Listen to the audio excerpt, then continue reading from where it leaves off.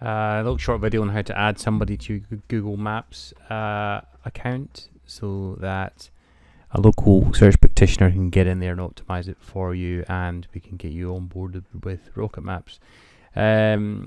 So it's very simple. You log in this location here. You go to Google My Business. You'll see all your locations here.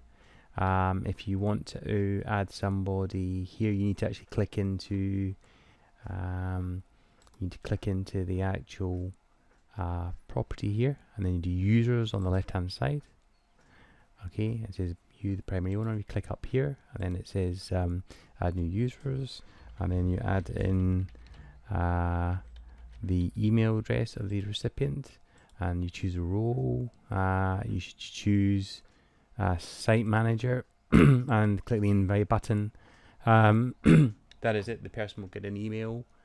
When they accept it, they will that will allow me into your account. Thank you. Bye.